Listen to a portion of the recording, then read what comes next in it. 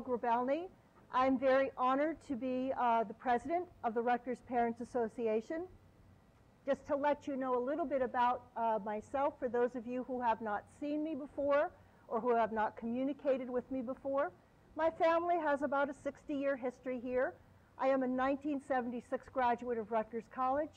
I have two sons, one who just graduated from SAS last year, and I have a sophomore who's here this year. So I understand a lot of your concerns as a parent, and I urge you to keep in touch with the Parents Association, which is here for you.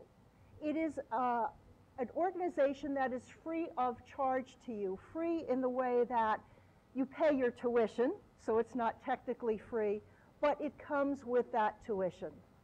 We need you to know that we are here to give you information. We are not a helicopter organization for parents who hover over their children. We are here as an organization to permit you to share in your students' experience to the best of your ability. So the family has a great experience while your student is here at Rutgers. Oftentimes we conduct surveys asking you, what do you want to see? What are the needs? We have had several of these things come up. Some questions have been on housing, some questions have been on dining. Our last session in February was Show Me the Money. We had a scholarship program. Where can your students get financial aid, scholarships, financial assistance? We also stream that program on the web. And we're following up that program today with Show Me the Jobs. We've also heard you loud and clear. So today we are going to be addressing some of the topics in regard to where the jobs are, student employment, study abroad, residence life, where your students can access job opportunities. What I want the parents in this room to also know is our board provides a wonderful resource of networking opportunities. I am very, very privileged to work for an organization in New Jersey who employs 47% of our corporate workforce are Rutgers graduates. So we love keeping New Jersey jobs in New Jersey, and we love taking your students and developing them. Internships, externships. Right now, my corporation alone is funding about 30 to 40 different internships and externships for Rutgers students. I'm a very, very small part of this Parents Association network. We have a large board, so again, I encourage you to remain in touch with our officers, to go to our website. For those of you who don't know the website, it is parents.rutgers.edu. You can also find our program today streaming on that website in the future. So again, thank you for coming. I encourage you to resource the organization, ask questions today, and I am now at this point going to turn the program off to Executive Director, Dr. Lee Schneider.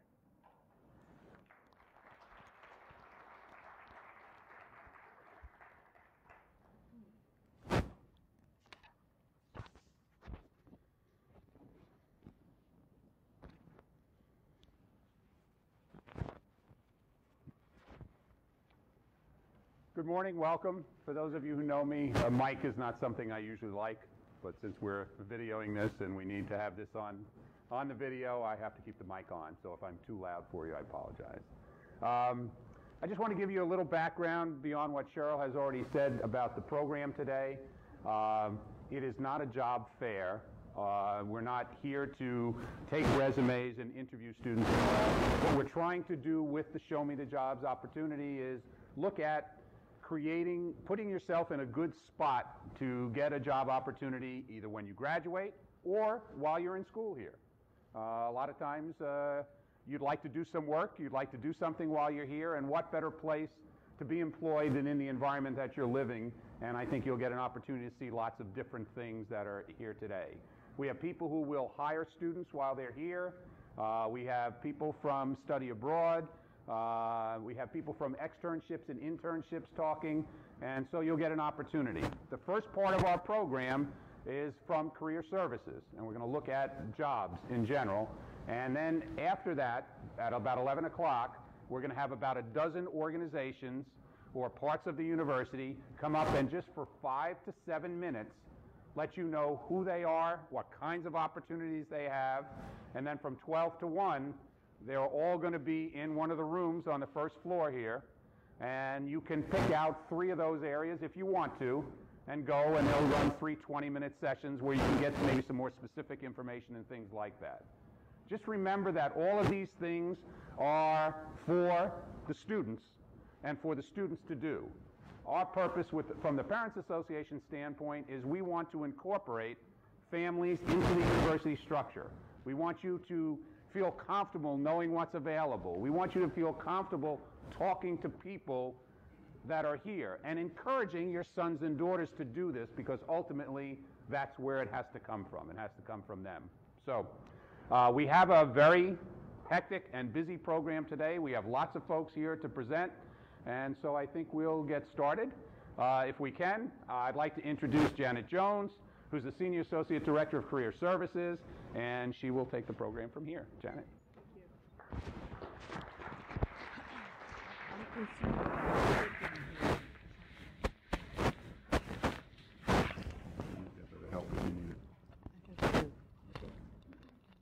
Good morning, everybody.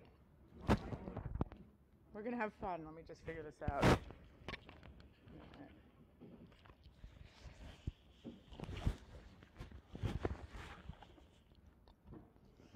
So I, too, share with you that I'm a proud parent of a Rutgers sophomore. And I have to tell you, just quickly before we get started, my favorite day since he began school last year was last Wednesday, March 16th, when he called me to tell me that he landed a job for this summer. I was so proud.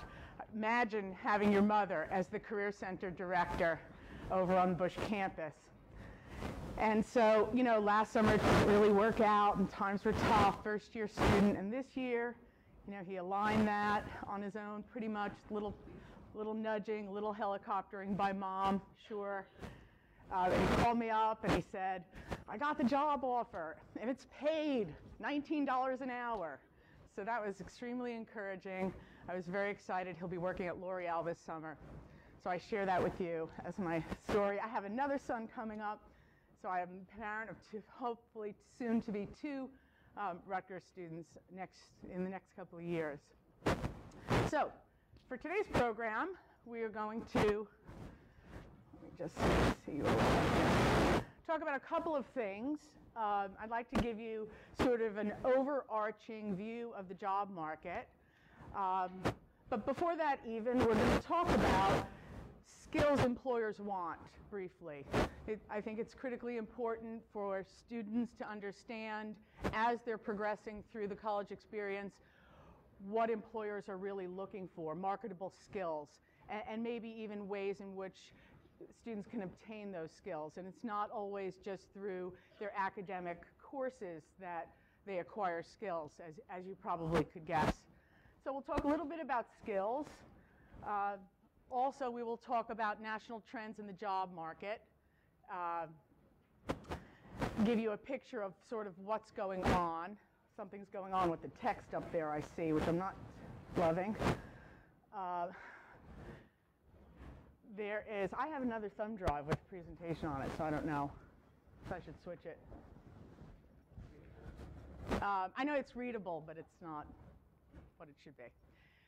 And then we'll talk more regionally about what's going on here at Rutgers, sort of the recruiting picture here on campus. And finally, we'll segue into how career services can help. And so I'm going to ask you, should we switch slides or leave it the way it is?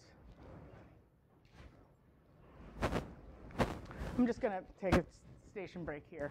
Sorry about that.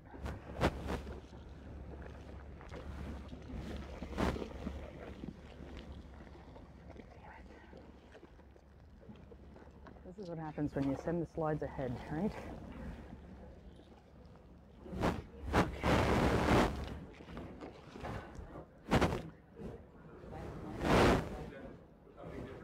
Well, I have, but that won't do, mine won't do what that is currently doing, so The text is like truncating up there, so. Sorry?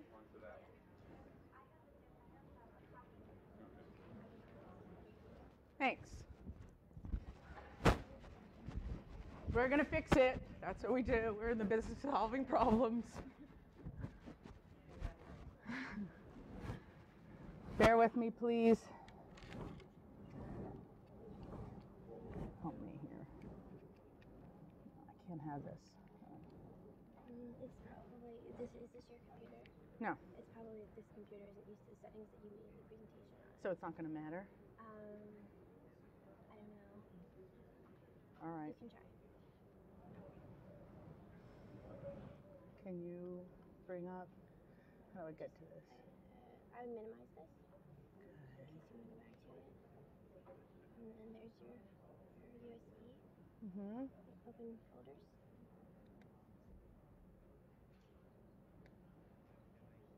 What's wrong?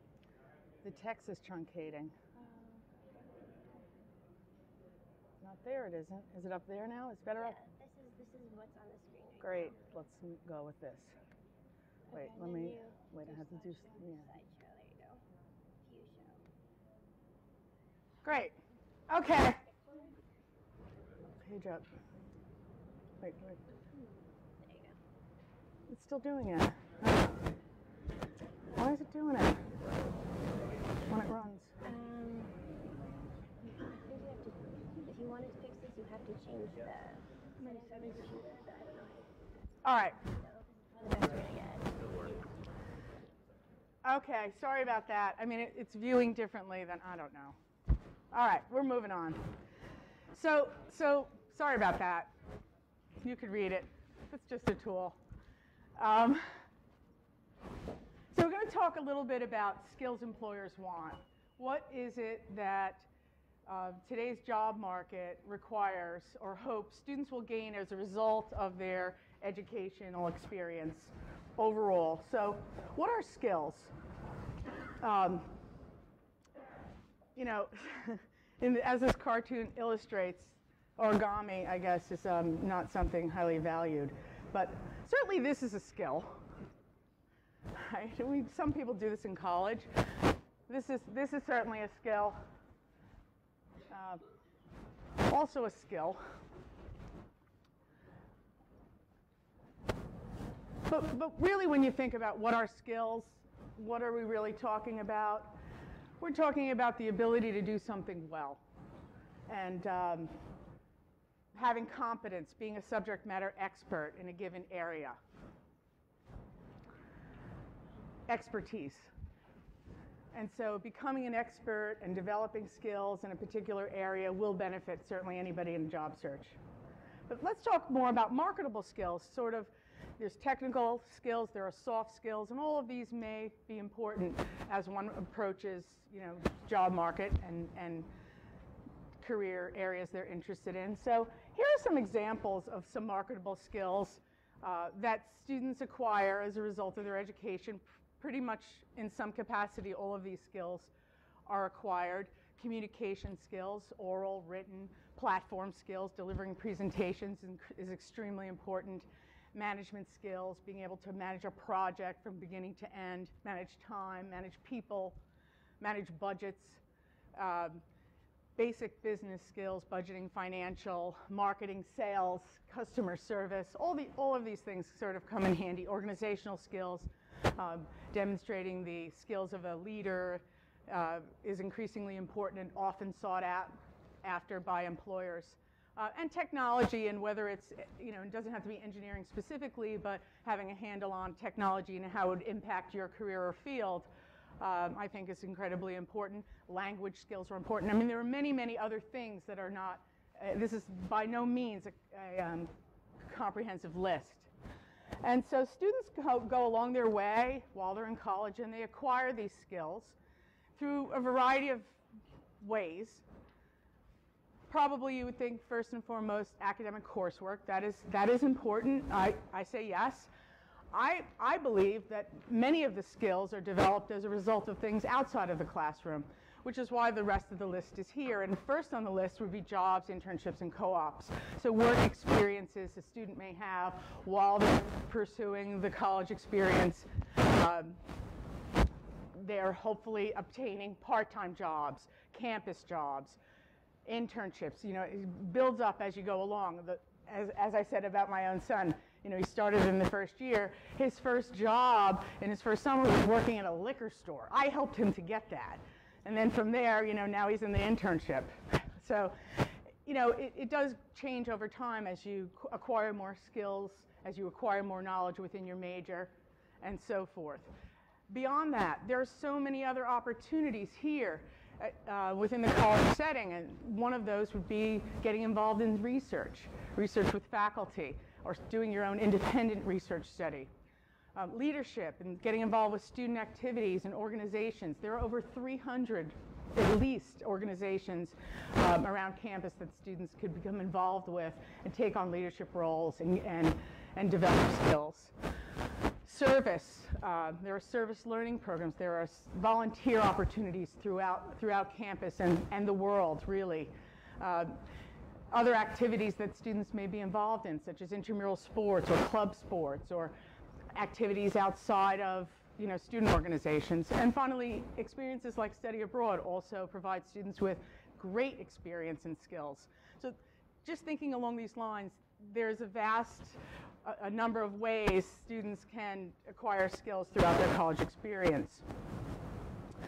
But so what I did for the purpose of this program, and I'm so glad the text isn't goofed up anymore, it seems to have worked itself out now, happy about that, was to look at 4 key skill areas. And this was sourced from the Heldridge Center for Workforce Development, which is over in New Brunswick, and we work closely with, to really see what kind of research they have collected and compiled about what employers want. And these were 4 that I selected from their list that I thought were, since this research had been conducted, pretty important to key in on, in addition to those that I mentioned earlier. So first, adaptability. This is something that is extremely important in today's job market, is the ability for students to think critically, to be flexible in an ever-changing environment. And that's the one constant we know, that change will always be a part, what's evolving with technology. Being able to manage, you know, flexible roles and different jobs, work across teams, manage your time, engage in lifelong learning, and know that, you know, just because you've graduated from college, your development of skills and your development of your career is just beginning. You'll be constantly in professional development activities and so on. And in some ways, you'll be managing your own career.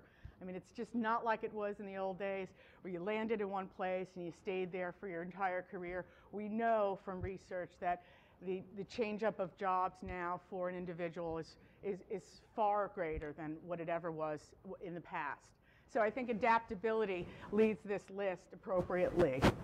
From here, information management and communication, the ability to analyze, collect, and synthesize data and understand how to communicate that. Cultural awareness, diversity would fall under this, diversity and sensitivity to diversity, public speaking, being able to speak to a large group, a small group, interpersonal skills, this all falls within this area. Negotiation, the ability to persuade, all of these things are extremely important in today's workforce. Business skills was on my original list too. The ability to manage projects, to manage people, to sell, to provide customer service, understanding basic business finance. These are, again, things that will be important regardless of whether you're actually in a finance or a business career or you're working for a nonprofit organization. Even in education, business skills are critical, as many of you, I'm sure, realize. And then finally, for the purpose of the skills section, math, science, technology, engineering, technology. Now, while not everybody here has children or are students of technical majors, I think there's some degree of technical skills required in any job that we hold. So knowledge of math and science, or a technical skill or discipline, and knowing how to apply this tacked onto that was including distance learning tools, computing, quantitative skills, I think would sum it up nicely. So this should just give you a sense of what employers want, what they're looking for. Sometimes though, this is my transition, sometimes students often think not in terms of skills, not in terms of even career goals. I'd love for them to think along this way, but sometimes they think differently. And they think, I want to major in this because this is what I'm interested in. I am interested in psychology. I am interested in history. I am interested in computer science. And they're not necessarily associating that major with a specific career. And they might even be thinking along the lines of what skills am I going to develop. So because so many students make career decisions once they've chosen a particular major, I'm going to say two things. One is that not all careers match up with or necessarily relate directly to a major. And some of you who are parents, and just by show of hands, I would like to see the parents in the room who majored, keep your hands up, parents, just humor me for a minute, who majored in something in college that they're still doing now. A couple. I have my hand up still. I was a psychology major and then a counseling major and then a human resources major. So a couple. And that does occur. Of course, it's the hope, maybe, but not always, because sometimes students choose a major. And even the professional schools, I can't tell you how many accountants end up in different fields or how many engineers end up in sales. This happens all the time. I'm sure you know people in this circumstance. So, but what we've done at Career Services is we decided to look at all the majors. There are so many. There are over 100 majors at Rutgers. And look at them closely and develop information for students, which is available on our website. Used to be hard copy. We internally call this majors handouts. But now it's what can I do with my major, or what could I do with a major in X. And so we've painstakingly put together this information on all the majors pretty much that are offered at Rutgers, New Brunswick. And we've compiled data. And what we did was we went out and looked at what are alums doing that have this major. What kind of jobs do they have? And so for the point of illustration, we picked 3 majors today, 3 popular majors. The first is communication. And this is an excerpt. This is not what the document looks like completely. It's much more extensive than this, but for the sake of showing you today, this simply describes communications major, find opportunities in public relations, health, interpersonal, intercultural, mediated, and organizational communication, and telecommunication processes and policies. As an example, there's a lot more text, but this is just to give you an idea of how the document starts. And then in the boxes below, and I'm sorry it's a little cut off, it's first jobs of recent grads, and then jobs of experienced alumni. And it's showing the type of job they hold and where they're holding it now, currently. And so students find this interesting because they think, oh, I didn't know I could maybe do that. I didn't ever think of going into sales with a communications major.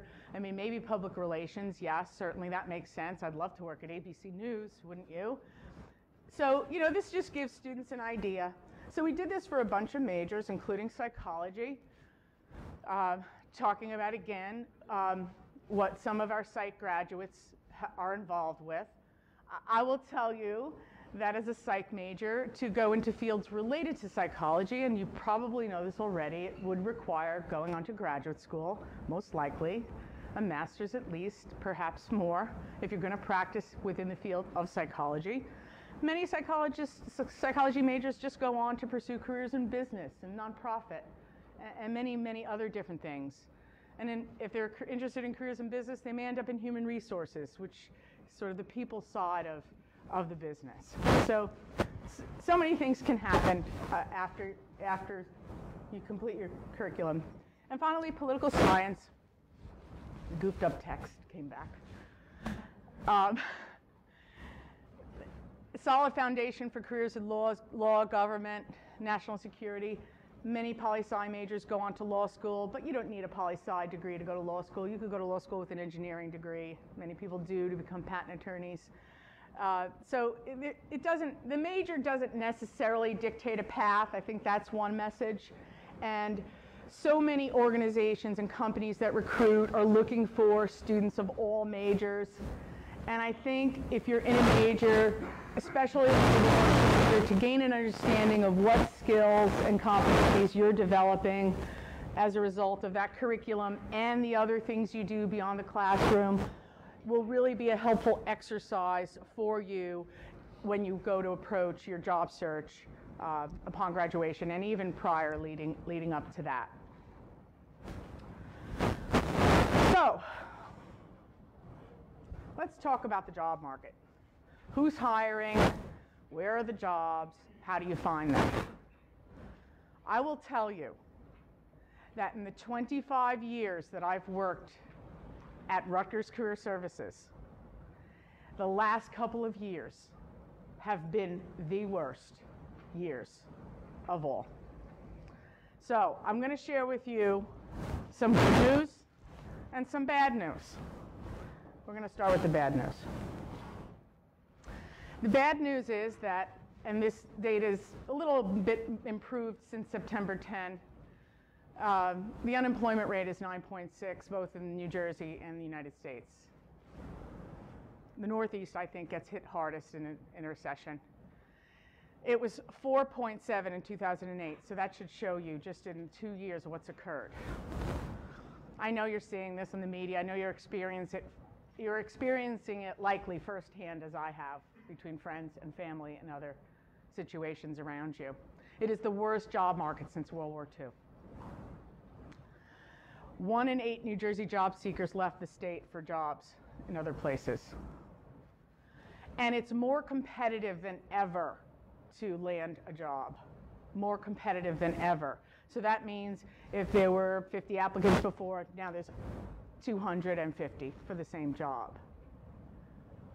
There are still graduates from the classes of 09 and 10 who are still looking for jobs that are not in underemployed areas, meaning that they've maybe accepted jobs that weren't the level or the area in which they hope to pursue. So they're still in there looking. That's the bad news. And so here's the better news. And this is better. The entry-level job market, and still today the job market percentage of unemployment for college grads is higher than that national and New Jersey 9.6. It's lower, I mean. The employability of college grads, the value of college education is still showing improved hiring than without. But the entry-level job market today of what's happening now, currently this year, it is showing improvement. And employers are indicating that they will be hiring more college students this year from the class of 2011 than the last couple of years. And NACE is our professional association where a lot of this data comes. I've sourced most of it on the presentation. Here's the good news. Like I said before, having a college degree, you're going to fare better than the national averages in terms of finding employment. And the worst seems to have bottomed out. Looks like we're back into a recovery mode. I think people are aware that if you're watching the news, that's what's being reported. And I will tell you firsthand, being at the Career Center, we are busier with recruiting events, with on-campus, with career fairs than we have been since 2007. So that's really encouraging to us. That's a great indicator that companies are back hiring and business is picking up, as they say, the old cliche. Employers are reporting an increase in hiring levels, and they're also reporting a slight increase in start salaries, slight. We'll get back to that. I have a lot more trends to share with you. But experience and skills, that's why I started where I did at the beginning of this, because I really believe that it's how you put together your time while you're a student here and what you do to be engaged and develop skills that will matter at the end of the road. If I could tell you, I can't tell you how many seniors have come to me and said, I don't like my resume. It's terrible. Well, it's not terrible. What you did for the last 4 years was terrible. You didn't get involved. You didn't do anything. And so the one thing I would say is, probably the two most important things are get good grades and get involved and develop skills beyond the classroom. Whether it's leading an organization, doing an internship, networking with a lot of professionals because you're good at that and you know how important it is to cultivate the network. I mean, that's what's going to make a difference. That's where the fork in the road is going to be at the end. Are the students who put it together, who had a game plan, who planned it out, and weren't as concerned with the social events and the parties. So, we're going to talk about some national sort of overarching trends. There's some things that repeat from the earlier slides, but this will give you some more information. I know people like information about what's going on, and bachelor's level hiring is up about 10%. So is internship hiring, up. In fact, probably it's even up more than that, but that's what the reports coming in are saying. Leading sectors, manufacturing, professional and scientific services, the government, investment banking, banking, finance is coming back alive. You know, there were a lot of organizations that were just not hiring for so long that now they're panicking to hire. So we're seeing that, and that's good. That's good. So it's the first sort of hiring increase we've seen in 2 years, which I mentioned. The most active recruiting is being conducted by Fortune 500 companies who have let positions be open for several years and now are desperately seeking staff, and as well as small and fast growth companies that are creating new positions, new opportunities with smaller organizations that are growing. That's where a lot of the jobs are. Something you should know, and it talks to the issue of all majors, doesn't matter what you major in. About 40% of the employers we work with are seeking candidates from all majors. So there are many career opportunities out there and jobs that do not require a specific major. Business, especially accounting, is strong. I'd love to have another 100 accounting students because they'd all probably have jobs. Engineering remains stable. There is some growth in computer science and IT at the moment, probably edging out engineering somewhat. Fewer jobs in construction, law, publishing, nursing, which surprises me, but yes, social services and health sciences. I've seen data that contradicts some of this, so you kind of take it with a grain of salt. This data was pulled from our national association's reports. They do a great job, but I have seen conflicting things. Salaries, in the past that would have read salaries have stagnated if it was last year, but I will say that this has come out that they will increase slightly moving forward, which is good news. And the last bullet point, 81% of small businesses, while they expect increase in sales, they don't necessarily expect to hire as much. And then finally, you could see what's happened here. If you look 2 years ago, they were saying, wow, we're going to hire, and they really didn't. They maybe thought they would, but then things happened. And then last year, they clearly stated we're not hiring as much. But now this year, they're back saying we are going to hire. And so that's good news. I think that's a good takeaway from today. Another thing that is a trend that's really important to know is that companies are continuing to use internship and co-op programs as an HR strategy to identify candidates. It saves them money in terms of full-time recruiting, which is a costly endeavor for human resources departments. It provides them with an opportunity to test drive both sides. Student gets to test drive an organization and vice versa. So it's an excellent way, it's strategic on the part of organizations to increase intern and co-op hiring. So that said, I think that's a great closing message to leave you with and to encourage your sons and daughters to try to find a related work experience prior to graduation. Wait, I'm not done. I'm not leaving you yet. Oh, no.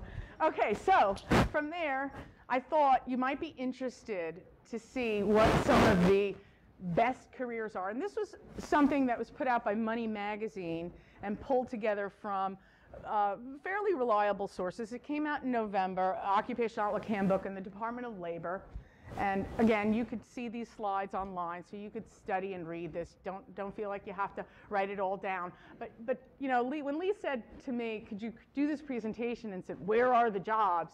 You know, I felt it was my duty to at least share with you from some reliable sources, not only trends, but where some of the jobs are. So you could see what's up here with some salary information too. And by the way, if that salary information is national, it is always higher in the Northeast, in the New York, in the metropolitan areas. Higher salaries because of cost of living and so forth, things you would probably assume, but let me assure you that that's true. So we have software architect, physician assistant, management consultant. You see physical therapist is there, engineer, database, sales. So there's quite an array of different types of careers. And we didn't stop just there. We added another group of careers that require at least a bachelor's degree. Actuary, dentist, nurse, risk management, a wide array. There are thousands of different careers and job titles in the Occupational Outlook Handbook. So, I mean, don't feel bad if you're not seeing something you're pursuing up there. I'm sure it's on there somewhere, and hopefully the outlook is good. But you could dig in deeper to this at your leisure. So let's talk about what's going on at Rutgers a little bit. I want to say a couple of things. We are a unit that hosts and organizes 12 career fairs each year, 12 live events. Some of them are major specific and some are general. In addition to that, we also host campus recruiting. And campus recruiting would be a strategy employers would use who want to come to campus and actually interview students on campus.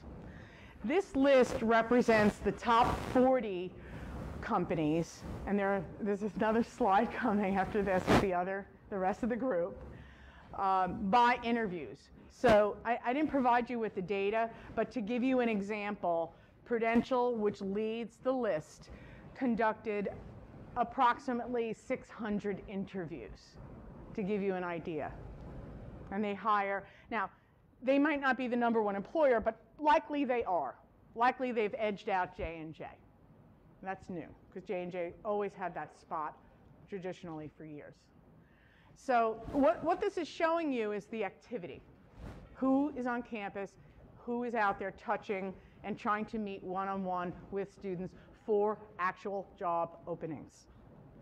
This isn't career fairs. This is, we're coming here to recruit for specific job openings. And your sons and daughters can vie for and participate, if they meet the qualifications, to interview with any of these organizations. So I think that's an impressive group. Here's the other half.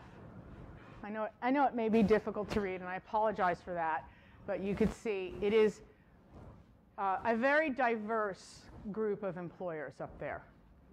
So you have everything from McGraw-Hill, J.P. Morgan, Schlumberger, you know, companies that really are diverse in terms of industry and the business they're in. But then you might also want to know, what do students want? So we have a lot of ways in which we collect data. We ask students if they have jobs. We ask employers if they've hired our students. We do everything we can to collect that information. And so I've brought and left outside, and you could also obtain these from our offices, 2 reports we do each year. One is an internship report, and one is our senior survey, our graduate survey. that we actually publish an excerpt to share with you about where our graduates have gone, where they've landed. And so if you'd like to pick up a copy of either of these, they're out available for you.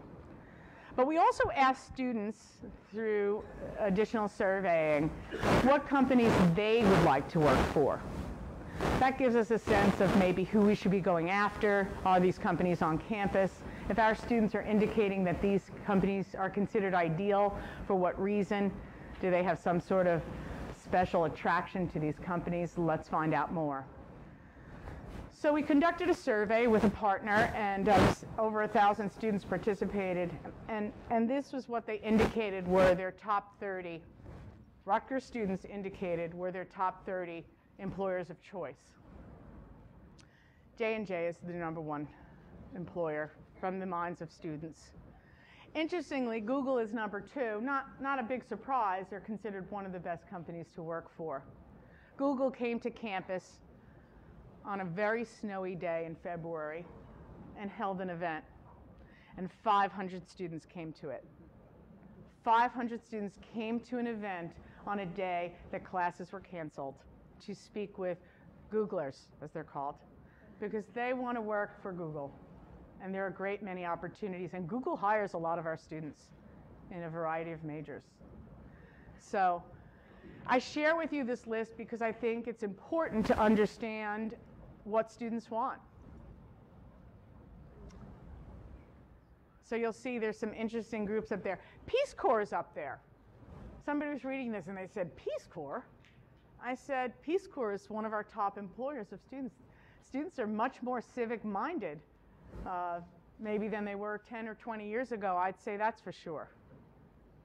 They're going to the Peace Corps. They're going to AmeriCorps. They're going to Teach for America. Not everybody wants to work in corporate America. I don't. Okay, so what do we do at Career Services? What do we do to help bring all this together? Employers, students, preparation for job market, bridging all these gaps. You know, I like to see Career Services as sort of the catalyst between the student and the employers. But our mission is that we help prepare students for life beyond Rutgers. You should know that's not necessarily always in the form of finding a job, because nationally, in the past, about 20% of all students graduate from college go to graduate school. So that's an interesting fun fact. That figure is up to about 28% now. About 28% are pursuing opportunities in graduate school, and that would include medical, law, any kind of graduate program. That's a significant increase. So when you're looking at 6,000 graduates, almost 30% of them are continuing.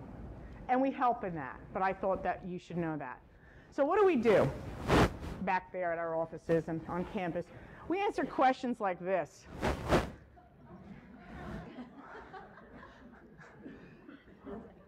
We do. We answer questions like this. We coach students. We advise students. We counsel them. We help them figure out how to articulate their career goals. We help them to understand where their skills lie from what they've done. We help them extract that and communicate that on the resume. That's what a good career coach, advisor, counselor does. We do a lot of other things, but that's one of the things we do. We do not have the magic wand. The magic wand of here's a job for you. We're educators primarily. We help make those connections. We're expert. We're extreme networkers. I would encourage you all to share your networks with your sons and daughters and encourage them to tap into yours and mine.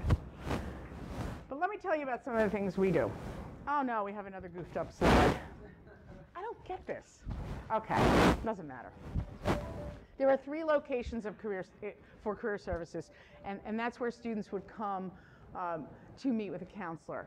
There are really 2 that they would come to. One is at 46 College Avenue near the grease trucks, and the other is at the Bush campus, a part of the Bush Campus Center, and that is the office where I am the director.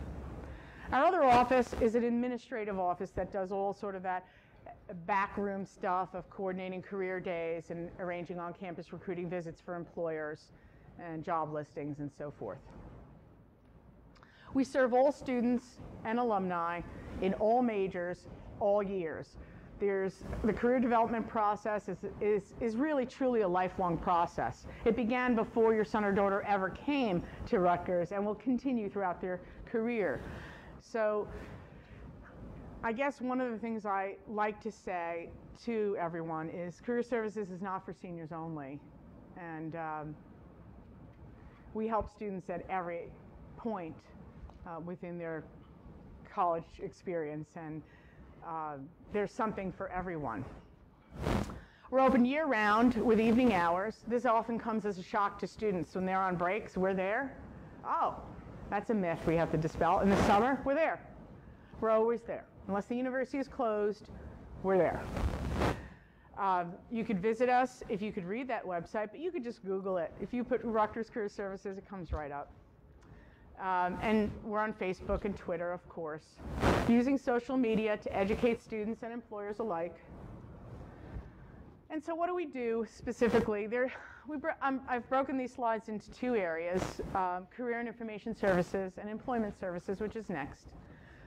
The career and information services would include, obviously, the career counseling, which comes in the form of individual meetings with students.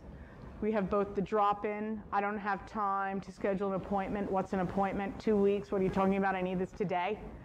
So we have the drop-in version, which is on a first-come, first-served basis. Students can walk in and wait to be seen for a short period. Or they could plan ahead, imagine that, and schedule an appointment to meet with somebody maybe a week or two later and sit down and talk about their game plan, their graduate school plans, their personal statement, their resume, the interview that's coming up, a salary they need to negotiate, what they're going to do with the major, what they should minor in, should they go to law school, what test do they need to take for that, what's a second interview, what's a phone interview, how do I network, what's LinkedIn, how do I further that, all of those things, and more. That's what we do with students. We offer programs. I brought for you to see out there our spring calendar. It also gives you information about our services. It's a pretty nifty piece, and it gives you sort of an idea of the kind of programs we push out to students. But in addition to the 75 or so we offer each semester, our staff does another 150 programs like the one I'm doing today, based on special requests. So we're constantly meeting with student groups, other outreach efforts and whatnot to help educate students about whatever the topic they're interested in. Today at 11:30, back on the Bush campus, 2 of my counselors are running a boot camp where they'll go through resume writing, interviewing, and job search, or I think it's networking. I think they start at 11. Today, on a Saturday, we run programs for anyone. So this is something that might help you to understand a little bit about our programming side. We run panels on different career areas where we work with alums and employers to come in and teach students about the different careers that they're in within a given major or industry. We have an alumni career network where alums are serving as mentors to students.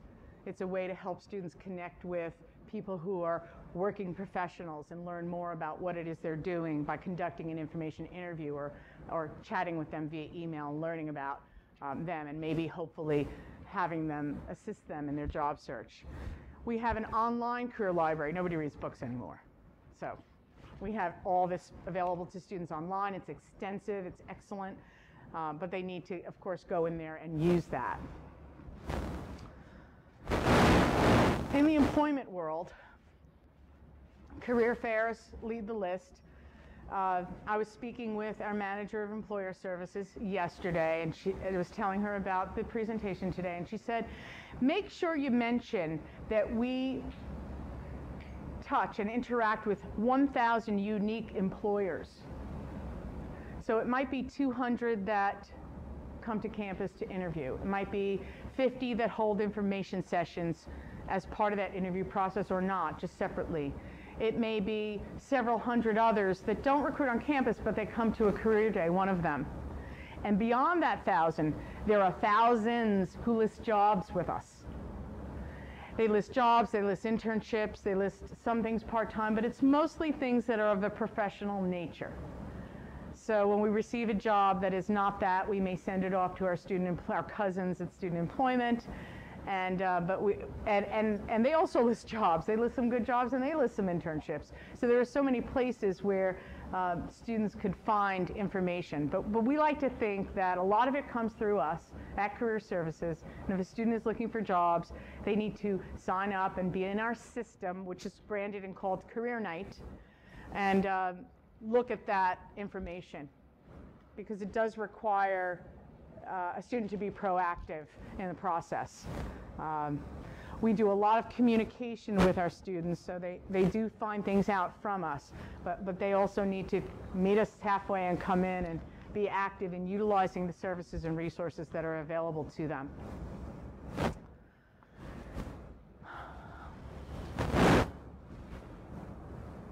Some final thoughts.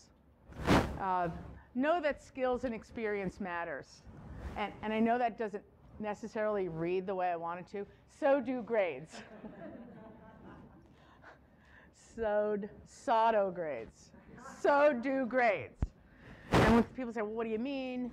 I mean that sometimes the fork in the road is about the GPA.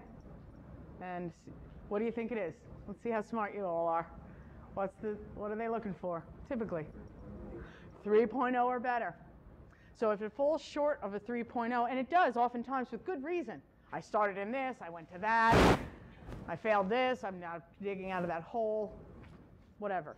If it falls short, you better have that other stuff. You better have the experiences, you better have the good network, you better have developed leadership skills, because you're competing with everybody else. And you're not just competing with Rutgers, you're competing with NYU, you're competing with Columbia, Princeton, other schools everywhere. Employers make strategic decisions about where they go and recruit.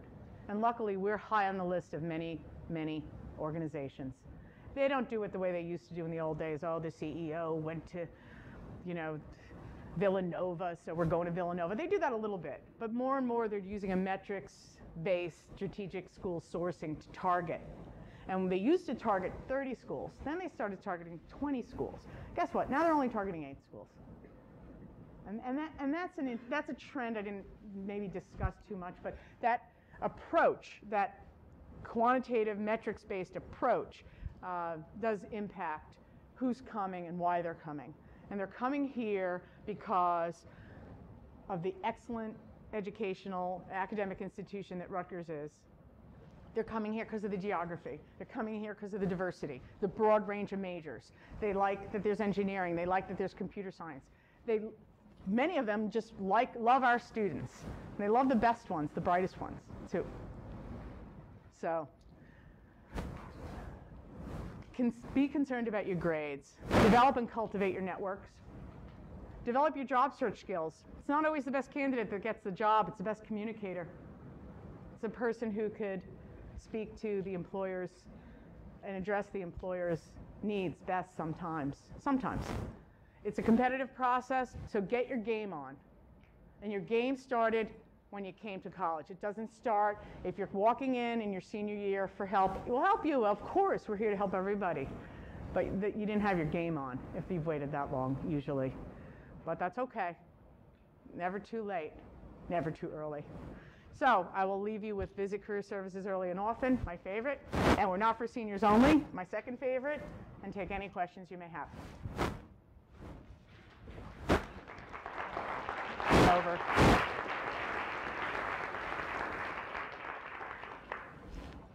Question on for the students on their ideal jobs or the ideal companies, was that multiple choice or was it open-ended? I think that would have choices, but they could add in. And that was done nationally by a company called Universum that does a lot of employer surveying, so to feedback to employers and to universities what students want. And that's powerful information because it helps everybody to understand things better. But again, you might find that what students are indicating are sort of what they know. You know, there's so much out there they don't know about in terms of opportunities.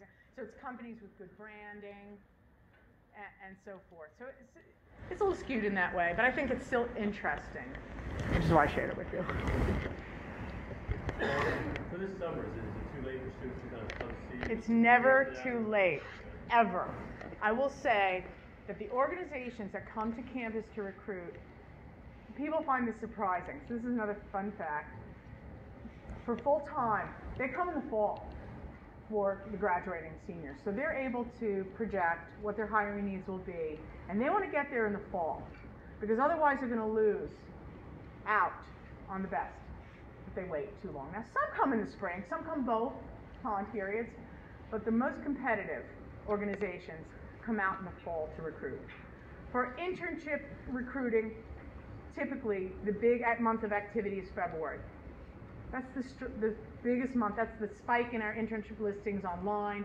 That's the month where the most employers are engaged in the recruiting process and interviewing. Like my son got the job offer on March 16th. Oh, I will never forget that day. Other questions in the back?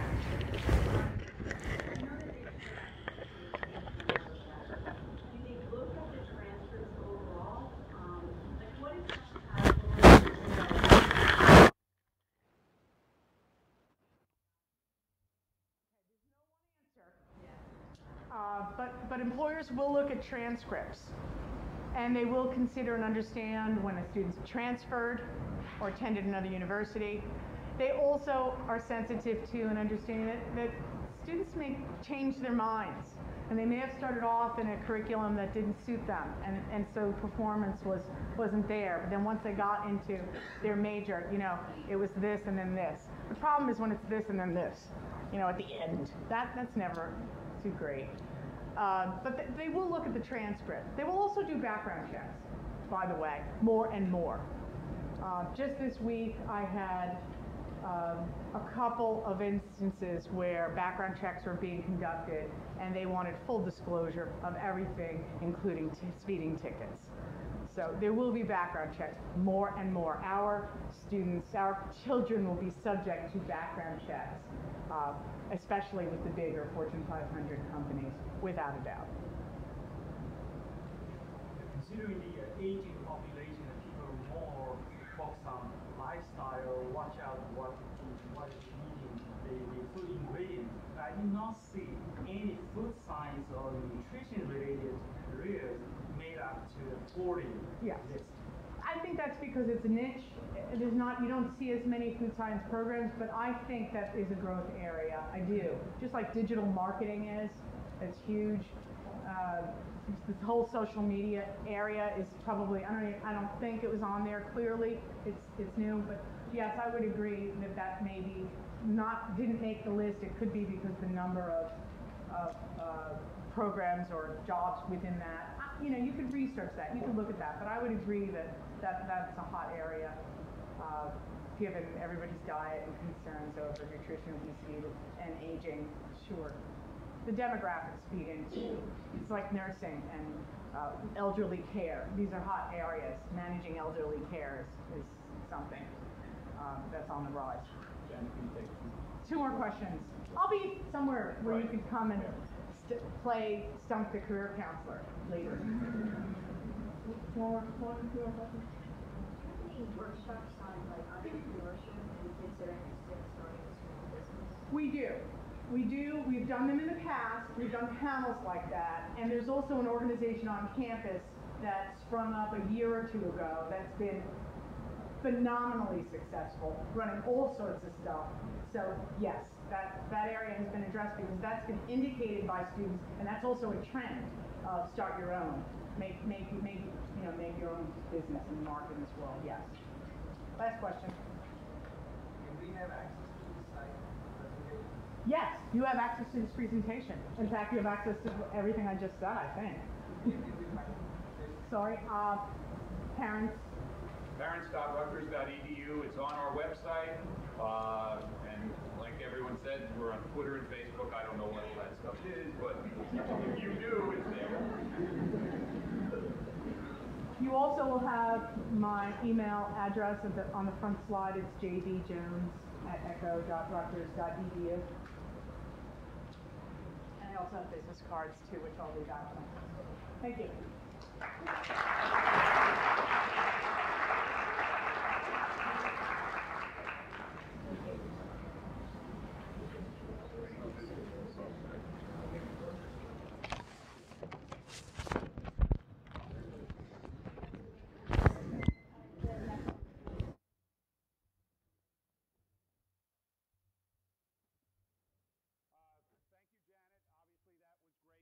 Things that I said, we're going to try and stay on schedule. Janet will be here from 12 to 1. Her room will be this room. So you'll have an opportunity to contact her, talk to her, whatever. One of the concerns we have with our program today, and one of the concerns we have for all of our parents' programs, is we want you to meet people. We want you to meet the people who work here. So when you go on a website or you email somebody or you talk to somebody, you're familiar with them, and I think that works really well. I have just a little bit of a summary, and then we're going to have the folks who are here representing the different job opportunities and study abroad and things like that. They're going to introduce themselves, and then they're going to spend 5 to 7 minutes kind of letting you know what they have, and then you from 12 to 1 can determine whether there's 3 of them you want to go and visit and get some more information. First, after listening to Janet's presentation, and I know we've said this through orientations from day one, students, when they come here, number one, you need to have fun. You need to have a good time with what you're doing. So look for things that you like. It'll help you go through school and do the kinds of things that Janet said. It'll help you find opportunities. It'll help you look for career interests. It'll help you get started in what you're going to do early, not when you're ready to graduate. Second of all, work hard. There's nothing better than somebody who is enthusiastic, who works hard, who's on time, who does what they're supposed to do. Everybody likes that. And that really goes into the commitment to education. Your education, as you heard over and over again, it's more than just being in the classroom. It's networking. It's finding people who are in the areas you like, whether it's from the parents, whether it's from the alumni association, whether it's from your clubs and organizations. Anything you do comes through the networking. That's how it helps you get career opportunities and jobs. It's not just about you going online, finding something, boom, you move, you make a nice connection. Grades are important, no question about it, but these other things all put things together to make it simple for you. And the last thing, and I know we harp on this over and over again, and you heard what Career Services talks to students, well, can I keep my nose ring in and things like that? There are consequences to every action that you have during the 4 or 5 years or whatever it is in school. There are consequences. Not all those consequences are bad. Some of the consequences are good. You meet somebody here today from the Learning Center and you wind up getting a job and you do something with teaching because you're really good in math and you tutor, and the next thing you know you're going into education, you become a math teacher. Wow, you're thrilled. It's not like working. It's having fun. So there are consequences to your actions. So make sure you understand that, because sometimes you can't turn it around and say, oh, I really didn't mean to do that. It's going to follow you, and it's really important for you to make good decisions. Committing to your educational experience is important. You need to do it from day one. And when I say commit, it means, hey, if you're here for 4 years, and I'd love to say, you know, hey, I come here just to take my classes and then I go, that's not good enough. You're not getting the best educational experience you can. You need to say, you know what, if I'm going to do that and I decide to come here to get that, I'm going to spend whatever time I can here, whether it's studying in the library, whether it's participating in a club or organization. You need to network and do everything you can. If you're going to ride here and ride home or go out, you're missing something. Take advantage of the things that are here. Next, like I said, what we'd like to do is we have about 10 different organizations that are going to talk about opportunities.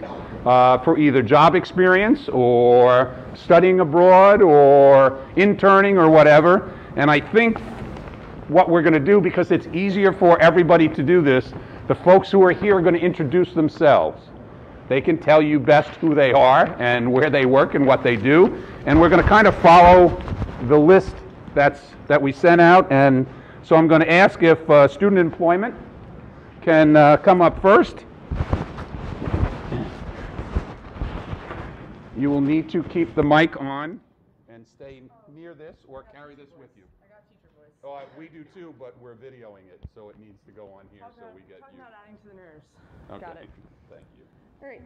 So my name is Melanie Turnoff. I am the Job Location and Development Program Coordinator, the JLDP as I like to call it, as well as an employment counselor in the Student Employment Office. My name is Logan. I'm a student manager also in the Student Employment Office. I'm a senior poli-sci major at Montana. Yeah. I graduated last year with my physics degree, and I'm currently in graduate school for education. So student employment, working with kids, students, I still look at them as kids because they're, especially yours, they're right out of high school. I just student taught last fall. I'm basically there to help with getting part-time jobs right now during the school year. Right now I'm working on a job fair. Opportunities that are, whether they're work study or non-work study jobs, we have available. So we're not full-time jobs like career services. We don't reach out nearly that far. I refer jobs to career services because we don't do that. But those part-time jobs, we have a whole database available to students at Rutgers University to be able to contact employers, build those resume skills, get those applicable job skills that they can take to them to full-time jobs, to internships, to co-ops, so that they are prepared when they graduate. Or if you just need money like most college students do, it's nice to have that part-time job on the side that fits around. And these employers are ones that know they're looking at students. So knowing that you have students, they're working around your job schedule. They're working around your class schedule. They are flexible, they understand. So it's a good way to make pocket money, it's a good way to build skills, and it's keeping me busy, and I thoroughly enjoy it. But I mean, we'll be in, I think, 114. Yeah, room 114. 114 for more questions, more information. So, Stop by.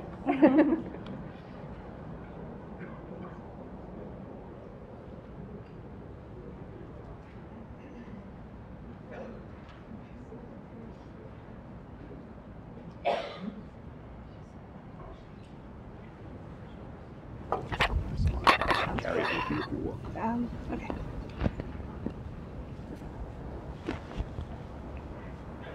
Hi everybody, my name is Carla. I work for Rutgers Study Abroad.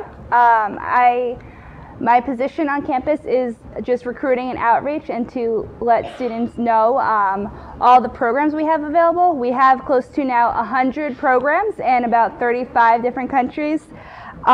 Students can go abroad as soon as the summer after their freshman year. We have summer, semester, and year-long programs.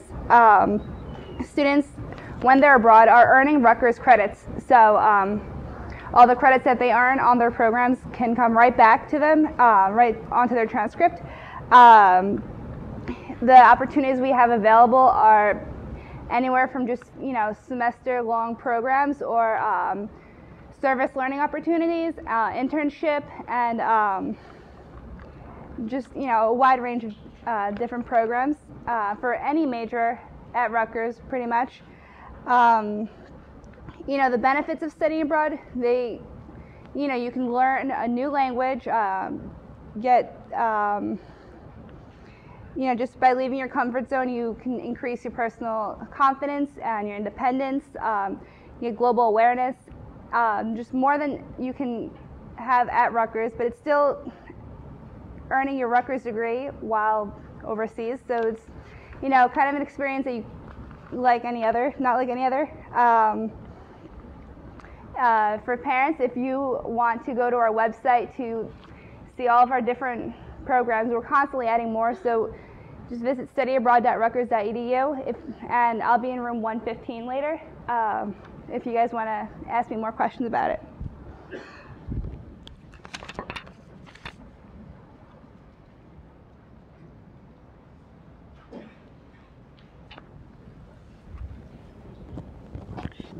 Good morning, everyone. My name is Officer Richard McGilvery, and I'm with the Rutgers University Police Department. I'm also a 2001 graduate of Rutgers University, Rutgers College, which I'm very proud of. The one thing I do regret looking back on my college career is not doing more with career services and kind of exploring what I did. Not to say that I don't like my job now, it's just it would have been easier to get had I done those things or earlier on. I also was not a traditional, I didn't take the traditional path to get this job. I was actually a history major with an anthropology minor with the intention of going into secondary education. But along the way, I decided that I wanted to pursue different paths. And one of the things I tell the interns, which we'll go over in a minute, is that sometimes to get a law enforcement job, you don't have to do criminal justice. Now, that's not saying you shouldn't do it. I'm just saying that if you do criminal justice, I also recommend that the students take the couple of extra classes they need to turn that minor into a double major. Now, why do I say that? Because when you're doing criminal justice and you're only doing criminal justice, it kind of narrows down what you're exposed to in terms of other jobs. However, if you take a couple more classes, you can turn your minor into a double major, and therefore you're opened up to a lot more presentable career opportunities with that double major. So that's definitely one thing I tell my interns when we have our meetings. What I'm going to go over today are just three topics real quick. First one is going to be a job you can get while you're a student here that kind of gives you the sense of what it's like to work within a public safety setting, meaning police, work. Also, we do an internship, which you can get while you're a student here. And then I'll tell you quickly about how to potentially pursue a police job as a career later on. So you can go down three, kind of out of order. There you go. One more. There you go. Community service officer. That's what's called a CSO. Basically, it's a student who applies for, they're interviewed, they're hired, trained, and then uniformed to go out onto campus and be an extra set of eyes and ears for the public safety department. It's a great way to get exposure into the public safety world of having to be somewhat regimented and having some responsibilities put on you, and you get paid for it, which is a really good pay rate for a college job. It's about $10 an hour. The hours are flexible, so they can adjust it to their class time accordingly, and it's a really good way to get that exposure into a public safety type job. There are some training requirements that go along, 40 hours, so you get to learn that looks really good on a resume. And it is somewhat of a prestigious position on campus because they only take what we consider the best and the brightest and the ones that are most capable of handling that job. It's a really good way to get exposure into criminal justice and public safety to see if that's really what you want to do. And you can do it fairly early on. We generally tend to not hire too many freshmen because the job does require a lot of experience with the campus and where classes are, where buildings are, and as a freshman you may not know that right away, but we definitely encourage freshmen to come in and apply to get used to the interviewing process and what's required of them so that when their sophomore year comes around, maybe they'll be more ready for that position. But it's definitely a good one to take. Just one up. Oh, you gotta go. Yeah, it is. There you go. What we also have is a student internship program, the Rutgers University Police Department student internship program. And that program is going to be a little bit more difficult to get because we only have 4 positions open, a maximum of 4 positions open every semester. So that hiring or that interview process is going to be a little bit more strenuous. Basically, it's a full semester, roughly 12-week, 8-hour a week, 2-hour internship class per week. So we're looking at 120 hours worth of internship time with our public safety department and specifically our police department. Now the difference with this internship with a lot of other ones is that in the past when you go to an internship course, you only get maybe the first day. You get there, you're introduced to people, you get to see all the cool toys that they have, and then they throw you into a filing cabinet and they say, hey, you do that for the next 11 weeks. And it's kind of like, oh no, this isn't really what I thought it was going to be. But our internship program actually allows the student to ride along with the police officer, which is really a great experience for them. So you're taking it to the next level. Now you're actually seeing what that police officer does. They don't get out of the car, they don't get involved in anything, but at least they get to see what it's like. And they get to interview and ask and kind of develop a relationship with one of our officers. So it's really a good technique to getting to know what the job is like. And it's also eligible for credits and I don't want to say an easy grade, but a good grade, let's just call it that. One up. And then you get to the actual police department. And it's kind of hard to explain what we do here. We're a bit of a hybrid between a state police, a state trooper, and a municipal police officer, in that we're hired by the state, we have statewide jurisdiction, but we stay local to the campus that we're assigned to unless we decide to switch, if it's Newark, New Brunswick, or Camden. So it's a little bit different. We have a uniform patrol, we have community policing, which I'm involved with, we have a detective bureau, ATV, so a lot of the other things that everybody else has. But we also work the major events. We also work the football games, the basketball games, any concerts. We have all kinds of famous people, everything from the Dalai Lama to Snooki. So we run all ends of the spectrum here. So that's I'm going to leave it at that, just to keep within the time frame. But one thing I will close on is that as a police department, realize that we have a responsibility to keep the students safe, but we also realize that we are a potential resource for their future. So we try to get in communication with the students and let them know that we are here to answer any questions that they have about law enforcement or about public safety if they want to get into the job. And we do like to offer our services to them if they're willing to take it. Thank you.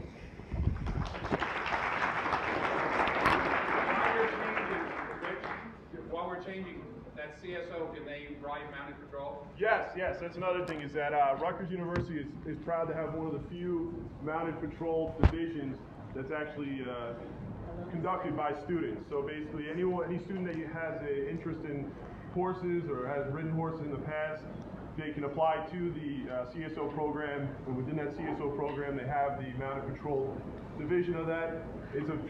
That's extremely prestigious. I mean, there's only a handful of students that actually get that position.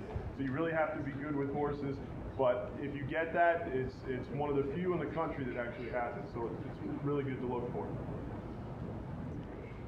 Good morning, my name is Delmi Lendoff. I'm an assistant director for the Office of Residence Life here at Rutgers. Our department is pretty big, and we have 3 different kinds of employment opportunities for students. I guess the first thing I like to do is, in your sheet, there has a list for contacts. So I'd like to give you a phone number in case you'd like to have that number and you're not able to attend the session. So the phone number is 732-932-4371. So I'll go over that again, 732-932-4371, and that number works for any of the positions that we are going to be discussing. I also have an email and a website and all that stuff, and I'll be in one of the private rooms later on today. In terms of the opportunities that Residence Life offers for students, what I like to say is that for these opportunities, they provide a lot of the experiences and skills that you heard about from career services before. So they're the opportunities that we believe provide a lot of those leadership opportunities, the hands-on experience, the networking. So they do learn a lot while they're doing the job. For most of these positions, students do need to live on campus. So I'm going to start with the first kinds of employment opportunities, those being resident assistant and apartment assistant. For those positions, you do need to live on campus. You apply during your first year, so you cannot do the job as a first-year student, but you apply usually at the end of the fall semester, beginning of the spring semester. And then you get the job starting second year, and you could have the job from there on as long as you meet the job expectation. The compensation for the position range from housing, so it covers the cost of housing, to a meal plan, although not all of the positions provide the meal plan, but they do provide housing and a meal plan. Again, amazing leadership opportunity in terms of involvement on campus, the training that they get, the experiences that they get. Is a position that is highly looked upon in terms of when they do apply to become graduate hall director. So it does serve as a stepping stone also in terms of opportunities in graduate school. But while at Rutgers, again, it provides great opportunities for leadership and involvement. So again, those who are resident assistant and apartment assistants, they need to live on campus. The timing is key because the selection, again, begins at the end of the fall semester every year and goes into spring semester, and then you could do it for the rest of your career here. The second opportunity is called Community Assistant Program. These positions are a little more difficult, but the students don't seem to mind. And what's difficult is that these positions, the hours are generally like 11 o'clock at night to 3 in the morning. The good thing about that is a lot of the students are up late, so they find this to be nicely convenient. Students can request to have one of these positions in the building that they live. So it's mainly sitting at a desk in the building that you live, and you sit at that desk usually from either 10 or 11 o'clock at night to 3 in the morning. The pay is pretty good. I believe it's like $9 to start an hour. So again, the students do enjoy the convenience of living in the building. You just go downstairs, you're done, you go back upstairs. The hours are a little, again, what we may think as parents to be a little difficult, but our students tend to be up. So those are usually another opportunity for students that's per hour and based on the number of hours that the students work. And then the last opportunity is more in terms of the college work-study program. So if students qualify for college work-study, they could do the college work-study hours in any of our offices, and that's in any campus. So we have offices on Cook, Douglas, College Avenue, Livingston, Bush. So we have a number of opportunities, and we do hire a significant number of college work-study students to work within our offices. And for those positions, you don't need to be a on-campus student. So that's on-campus and commuter. So again, the phone number is 732-932-4371. If you want to go on the website, is areyouoncampus.rutgers.edu. And that's pretty much it. I'll be talking to you if you want to stop by later on in terms of one of the rooms in the afternoon. Thank you.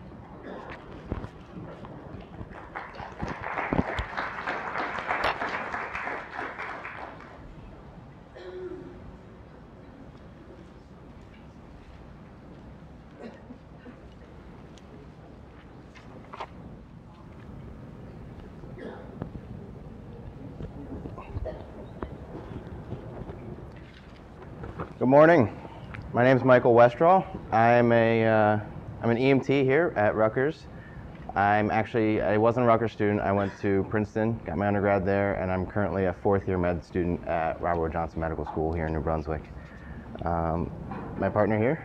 My name is Dorian Menand. I'm a sophomore here at Rutgers University. I'm employed as a ESO, as an emergency services officer. I'm a firefighter and an EMT, approximately 3 years in the fire service, volunteer in East Brunswick, and approximately 1 year as an EMT. And this summer will be 9 years as a firefighter for me and 6 as an EMT. And I've been with Rutgers for 3 years now. We do different jobs, but we're still under the umbrella of the Public Safety Department. We're in the Emergency Services Division of Public Safety, and what that is first of all, we have lieutenants on campus. Just as a brief introduction to emergency services at Rutgers, we have lieutenants on campus 24 hours a day, 7 days a week, 365 days a year. They are firefighter EMTs who respond to all fire alarms, any sort of medical emergency on campus, and they also do a lot of non-emergency service calls as well, such as vehicle lockouts. They're basically our bosses during the day. There's also a division of fire safety, and they're responsible for a lot of the fire safety codes in the buildings on campus. There are many, many buildings, as you can imagine, both residential and academic and laboratory, and the emergency service officers actually work underneath the fire safety bureau, and they do the inspections of the sprinklers, the exit signs, the fire extinguishers, smoke detectors, working alongside the fire inspectors. The EMS on campus is also 24 hours a day, 7 days a week, 365 days a year. And we provide emergency medical coverage for the campus as well as surrounding communities, as well as the multiple events that the police officers spoke about, such as the football games, concerts. And then finally, there's also a training division in emergency services. The public safety building over in New Brunswick, well, a couple blocks over, has several classrooms actually, and they have classes throughout the year, both CPR, various public safety related classes, and students often teach some of those classes. Before I go any further, a lot of you may be thinking that you're not a firefighter EMT right now, doesn't really apply to you. I didn't get my EMT certification until my junior year of college. So there's still plenty of time if this is something that might be an interest to you. There are summer classes where you can take the EMT class over the summer. You can do it over the course of a semester. We just started this semester an EMT class here at Rutgers that there are students taking for credit and for certification. So they're going to come out of this class with a substantial number of credits and an EMT license to be able to work. And the experience that I'm going to get to in a little bit. So besides, for the requirements of the ESO, you need to be a certified firefighter, and you have to have a valid driver's license. For the EMTs, you need to be certified EMT basic with 1 year of experience as an emergency. There are two types of EMTs. Some do like inter-facility transports, and then others do 911 calls. And we're looking for EMTs who are answering 911 calls because it's a little bit different experience, and that's what we need on the campus. And you also have to have a valid driver's license, and there is a brief skills and fitness test that you need to pass to be employed. And again, for the training division, a lot of you I know may have been like lifeguards or CPR instructors in high school, and there's opportunity to continue doing that, and there's also opportunity to take classes to become a CPR instructor or anything like that, and teach classes while you're here and make some money. So some of the benefits of employment here, it's a pretty good pay rate. I think for student EMTs, it's around $12 an hour. It's a little bit more than a lot of the other jobs because they recognize that you put a good time investment into taking the class and getting certified, and that's just not the same at other positions. You get a great experience.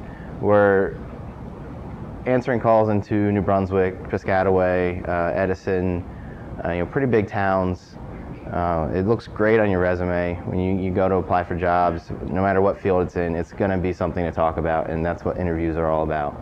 You got to make a connection. You got to have a good conversation. They're going to get tired of talking to you if you have a very bland resume. So it looks very great.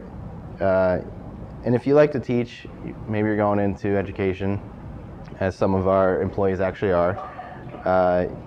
There's the opportunity to teach in training classes. You're going to teach your colleagues on the job. If you know something that they don't know, there's plenty of opportunity to teach.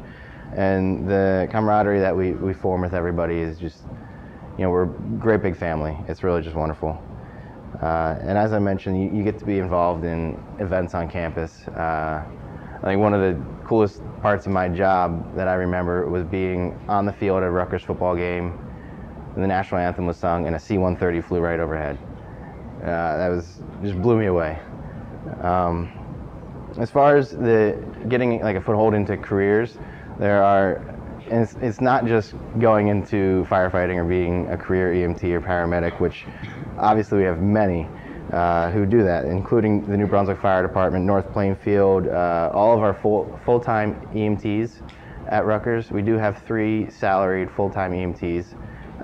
They were all previously EMTs at Rutgers as students or ESOs, in fact. Some have gone on to the Washington, D.C. Metro Fire Department. We've got paramedics at the Somerset Hospital System, Robert Wood. Many have gone into the military, police departments, including Rutgers here, New Brunswick, Department of Homeland Security, Florham Park.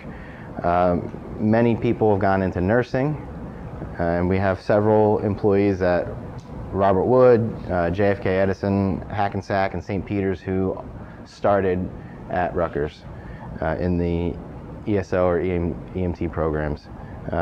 Medical school, like myself, we also have others right now who are at New Jersey Med School. There's one down in Stratford at School of Osteopathic Medicine, one down in Florida at Nova Southeastern. Some have gone on to get law degrees, business degrees, like I said, education. We got one going through the grad school education right now. She's going to be a teacher. So it's the skills that you learn, the discipline, the teamwork skills are really applicable to all sorts of careers and be a great asset to your resume and your experience. So if you have any questions about the programs, we'll be in room 121 after this. Thank you.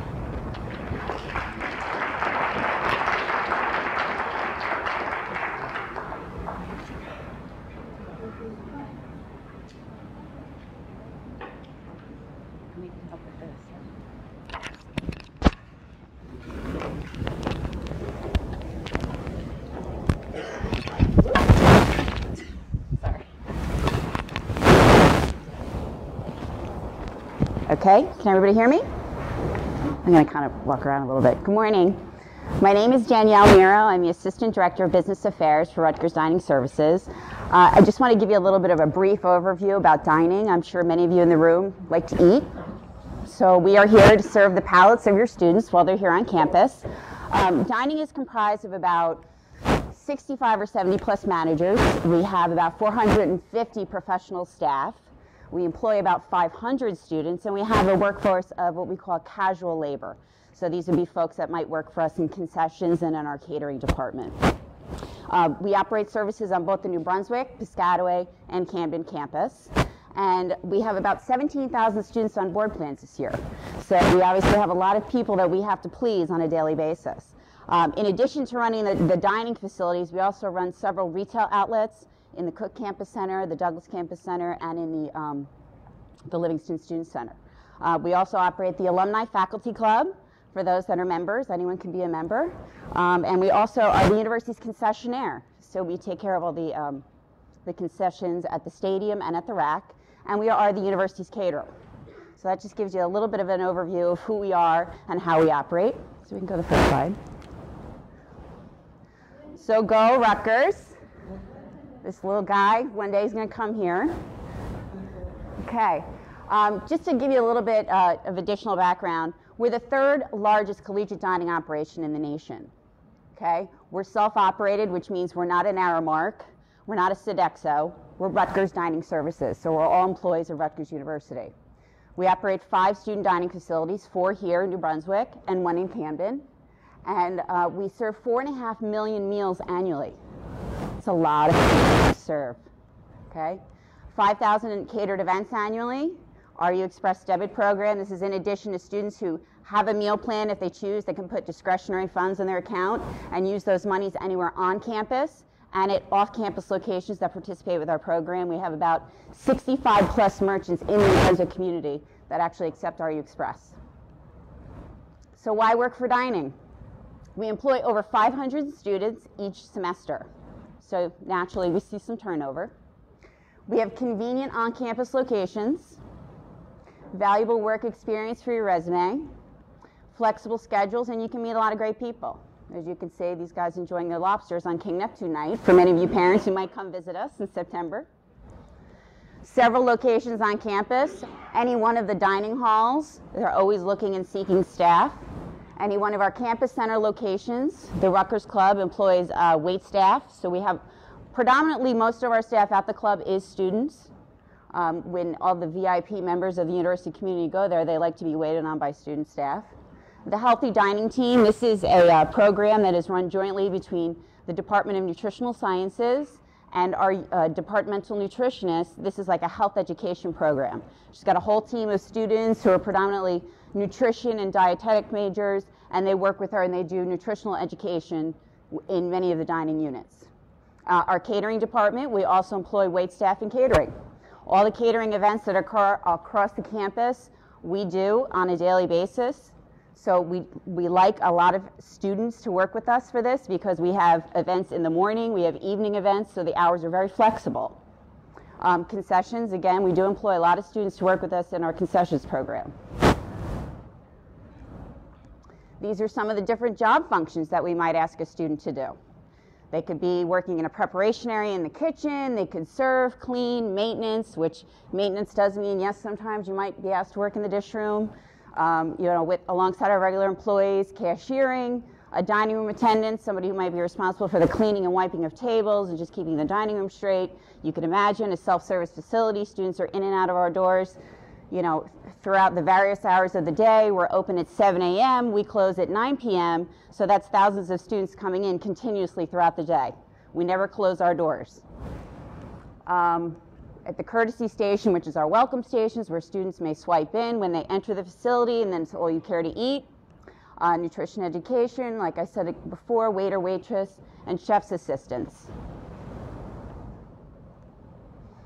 So the work schedule, we're obviously open 7 days a week because the students are here on campus. So we got to be open 7 days. So we're looking for students to work at least a minimum of 8 to 12 hours expected a week. We do have students that work 20 hours. We do have students that work 25 or 30, but we don't like to work them more than that because the obvious reason that they're here is their academics.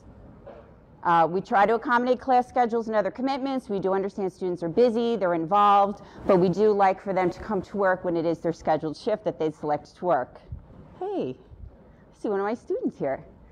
So, okay, pay and benefits. Starting pay, $7.50 an hour. There is an annual increase in September or January. It's tiered range and step pay scale to encourage continued employment. So each year, students do get an increase. So there is some incentive, and there are opportunities. We do have a bonus program at the end of the semester. Attendance and performance requirements must be met. So why do we do this incentive? We want the students to come work. They get $1 an hour for each one of the hours that they work during the semester. We do this so we can encourage them to stay through the busy exam period. Because students will typically call and say, I have an exam, I can't come to work. So this is an incentive, so at the end of the semester, if they worked all their hours and they met their criteria, they can get an extra $200. Isn't that a great bonus? I mean, wouldn't you like that extra money in your pocket? So this, and a lot of students actually do very well by this, so this is a great program. Discounted meals provided, currently $1.50 per shift. We do charge the students that do not have a meal plan $1.50. Students that do have a meal plan and work for us, they can swipe their card for their meal. Promotional opportunities. We do have students who show some incentive and initiative that they really like working for dining, and they will be applied to be a meal manager. So they'd be responsible for managing their specific shift. If in fact they're so interested and they want to be the student unit manager, they can be an actual manager, say a Broward Commons or a manager of one of our facilities like a Bush Dining Hall. They work under the supervision of an actual supervisor. So they have responsibilities that are of management capacity, and there is a higher pay rate. So it is a nice incentive for them. We do have students who have actually gone through this program, and they've actually been offered a professional position within the department. So we have probably 4 or 5 success stories of this. Some of these folks have been here for 20 years. So this is something that I encourage students, if they actually like working in the dining field or nutrition field, it's something to consider. How to apply? Apply in person at any dining location. You can go to any dining hall, ask to speak with the manager, and they'll get you an employment application, put you in touch with a student unit manager. You can talk about the opportunities that are available. And if you'd like, I brought applications today for students who want to apply. Okay. Rutgers Dining Services, we're located at food.rutgers.edu. Please visit us so you can learn more about us. And check us out on Facebook and Twitter. We are on Facebook and Twitter. Social media is the thing these days. And I want to also take this opportunity to talk to you about our Win a Free Meal Plan contest, which is big. You want to go to the next slide? So I know this is kind of difficult to read, but I brought literature about this, which I'll have with me in room 122, where I'm at, if you please come visit me. But we are trying to encourage students to become a fan of Rutgers University Dining Services on Facebook, but the contest is on Twitter. So to do that, you can go there, you can see all the entry rules and how you get in, and you just have to retweet at Rutgers Dining, and then we're going to randomly select one of the students, and they can have a meal plan of their choice. So we're really excited about this, so we're looking for a lot of fans. Who's a fan? Any students? Okay, we got 2 fans. You're a fan? All right, all right. So thank you for this opportunity. Good luck. Come visit me at 122. Thank you.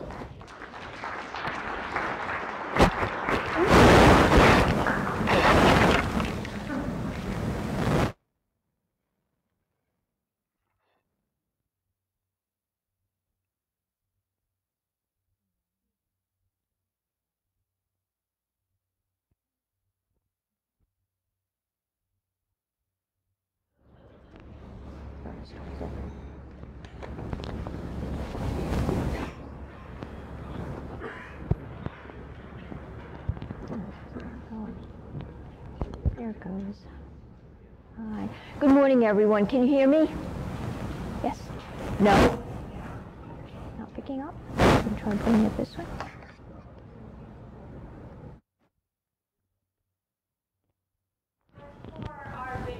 You okay? All right. Okay. I'll try to put on my teacher voice. Is that any better? That's better, great. Hi, my name is Tina Sohn, and I'm here representing the RLCs, or the Rutgers Learning Centers. We are the group on campus and provide all the academic support for both primarily undergraduate students, but we also do service graduate students. And in order for us to do the good work that I think that we do, and students tell us that we do, we need your students to come and work for us. We are a very, very small department as far as professional staff go. We have 4 learning centers at the university, 1 on each campus, and it is primarily, all of those centers, the work is primarily done by students under the guidance of the director. I direct the Learning Center on the Livingston campus, and the office manager / principal secretary. All of the other good work we do, as I say, is done by students. As Janet said too, what we're in the business of doing is not only providing them with a salary, but trying to provide them with some of the skill sets that they're going to need for life after Rutgers. Janet mentioned a couple of different things: being able to work with people in groups, large groups, small groups, working across teams, being able to manage your time, being able to communicate what you know, what you do, to another student. All of those are skill sets that students are going to need when they leave Rutgers. We have students who are part of the federal work-study program. The majority of our students are what we call casual hourly employees. And some of the things that they might do in a learning center is be our frontline people, be the people at our front desk who greet the students, who help them swipe in and talk to them about the different services that we offer. Some of our students might be the students who actually provide the services. They might be a peer academic tutor. A peer academic tutor primarily works with students in small groups, trying to help students who are struggling in a particular course to figure out why they're struggling. Maybe it's something they missed in a big lecture. Maybe they've been ill. For any number of reasons, students will come into a peer tutor and say, "I'm just not getting it. Can you help me?" We ask that our peer tutors have a cumulative GPA of at least a 3.0, and we ask that they have gotten at least an A or a B+ in the course that they would like to tutor for us. We tutor everything from elementary algebra to 4th year calculus. We do all the sciences, we do biology, we do chemistry, we do the big awful course here, organic chemistry. We do physics.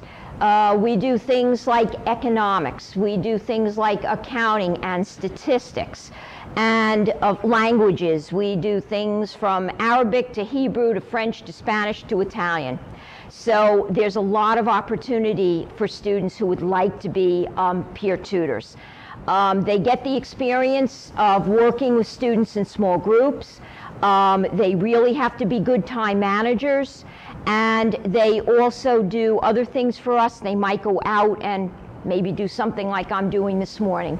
The other thing that we ask students to help us with are to act as study group leaders. And that program is growing in leaps and bounds. Right now we have study group leaders working with faculty in biology, in organic chemistry, and in physics. And hopefully that program is going to grow. All of the students that provide these services for us are required to attend mandatory training where we talk to them about things like cognition, how people learn, how to pay attention to various learning styles. So even while they're not getting credit for the information they're getting a lot of information that they then turn around and use in their own classes to become better students. We will be starting a program in the fall that is still very, very much in its infancy, something called a Learning Assistant Program. That again will be students working with students in the science fields and the tech fields, some of the engineering fields, again working with faculty and then working with students in small groups to again help them learn how to learn the material in their classes. This will be a paid position by the semester. These students will also be taking a 3-credit pedagogy class. And again, the same types of skill sets, working in teams, working across teams, supervising students in groups, working on your time management skills. As I say, most of our students are not federal work study. We start them at $10 an hour. There are opportunities for raises depending on their evaluations at the end of each semester. We certainly welcome federal work study candidates to work at our front desk, to work as tutors, to work as study group leaders. I will be around. I'm not sure what room I'm in, but if you'd like to come in and talk to me a little bit more about our opportunities, I would love to do that because I can't do my job without your students. I really can't. Thanks a lot.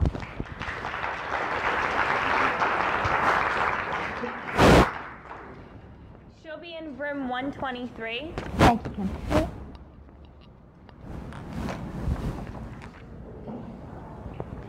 Hi, good afternoon, everyone. I'm Kim Stanek. I work for the Rutgers Parents Association. I worked freshman and sophomore year as a federal work study student, and then I lost my federal work study money, and they actually hired me. So that's a great way to start out and get in the door. I am a senior, and I'm a math major, and I'm currently in the Graduate School of Education to be a middle school math teacher. And before I knew I wanted to go into education, I'm also part of Douglas Residential College. So I took an externship, which is, mine was 1 week, but it could be 1 to 2 weeks over winter break or spring break. Spring break only 1 week. I took it with Philip Morris, and I wasn't sure if I wanted to go into education or business. So I took that, and I noticed a lot of my education and my teaching sort of came out when I was trying to do sales and things like that. So I knew that I wanted to do education. So at the registration desk, I will be there. You saw me when you came in, but there is an extern sponsor sheet with all this past year's sponsors listed, and there's also a little pamphlet that describes the program. And as a woman, it's never too late to join Douglas Residential College. Thank you.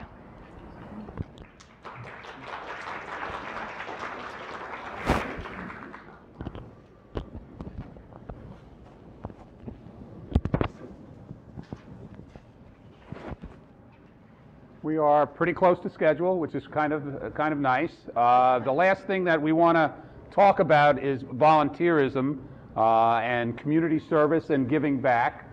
We don't have a specific program here for it, but there are lots of opportunities.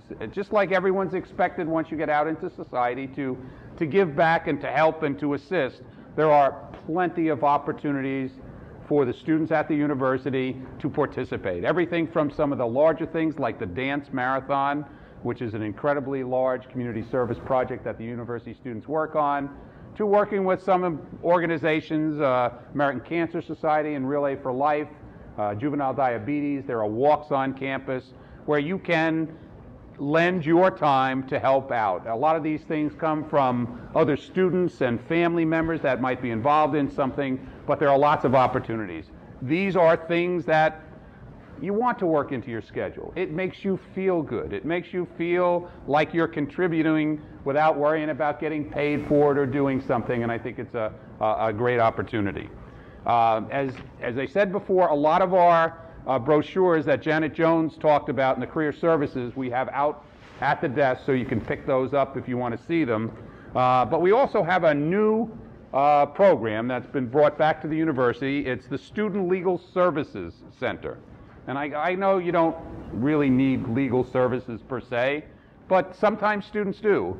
And this is providing legal service to students of the university who want to get that. It's free legal services. It's not service where you're going out and paying an attorney, but a lot of our students will live off campus. They don't live on campus. And one of the biggest concerns are leases and concerns for their landlords. So we have a legal center. It's staffed by 2 attorneys. The director is Donald Heilman, who's been working here for a long time. He's working in student life. He's getting his doctorate in education. He's been a trial lawyer in the Middlesex County area for over 20 years.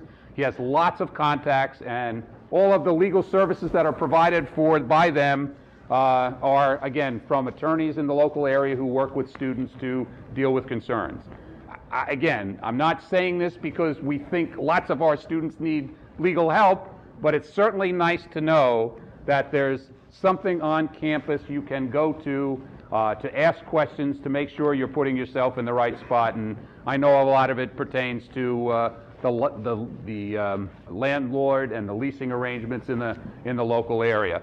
These brochures are outside, and again, like everything else, there are websites for students to get involved in this. They're located on 14 Lafayette Street on the College Avenue campus, and these are out there for you. So, yes, Rebecca? Maybe I can talk about volunteering. Yes, okay. Rebecca Brenowitz.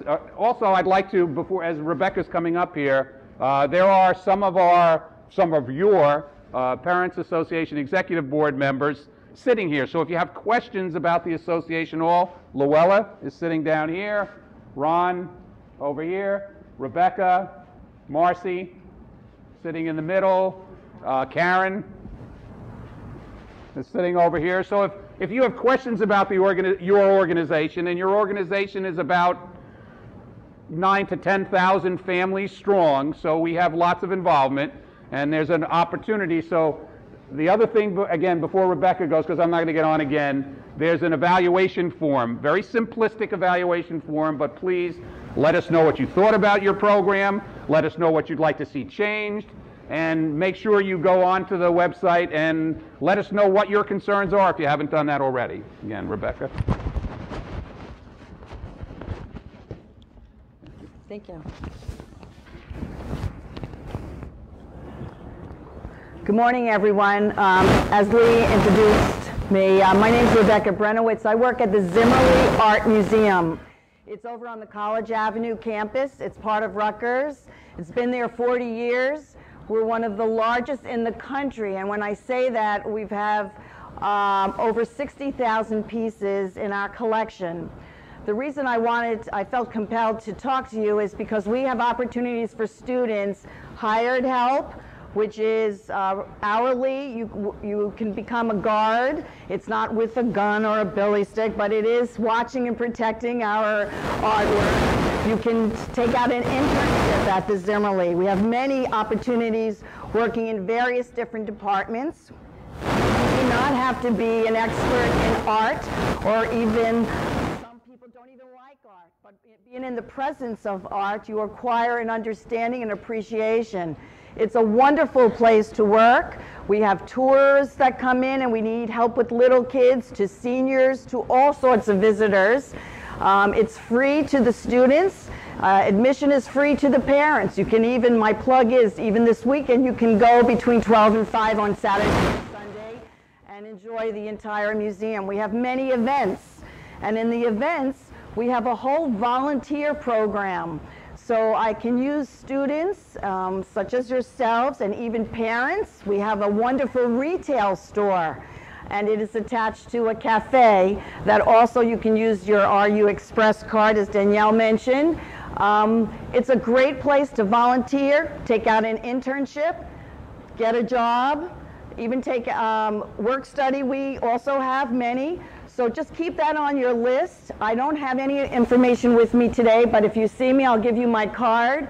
We're looking now for summer help, and we're looking for fall help. Our guards do also get paid $10 an hour, and there's significant training, and we write great recommendation letters. So definitely come see me or contact me through the Parents Association or through the Zimmerly Art Museum. And again, if you're free this weekend, please just show your Rutgers Parent Association card. That card is really great for getting into places, getting discounts. So use it. It should not be kept in the folder. Take it out, put it in your wallets and your bags. And we look forward to you stopping in all the various different rooms that we have next. So again, thank you for attending today, and we look forward to seeing you outside. I think that the EMT program is in room 112. It says 122, but we think it's 112 because there is no room 122, I was told. So they're going to go to room 112. Okay.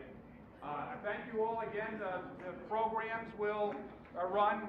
We're not going to have it every 20 minutes. It's just go to the ones that you want.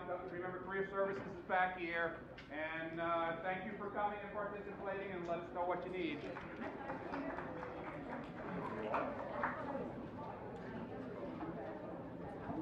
Oh, you're in room 122. They're in room 121.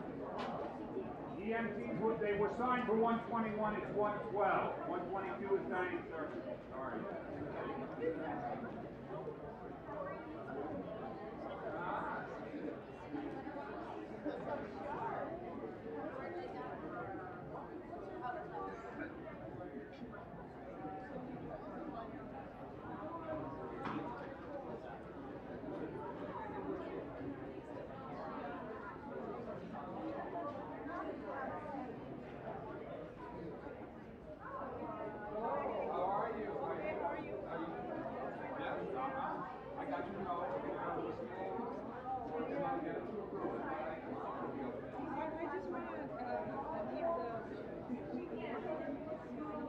Oh, super. Okay. Right. Okay, super.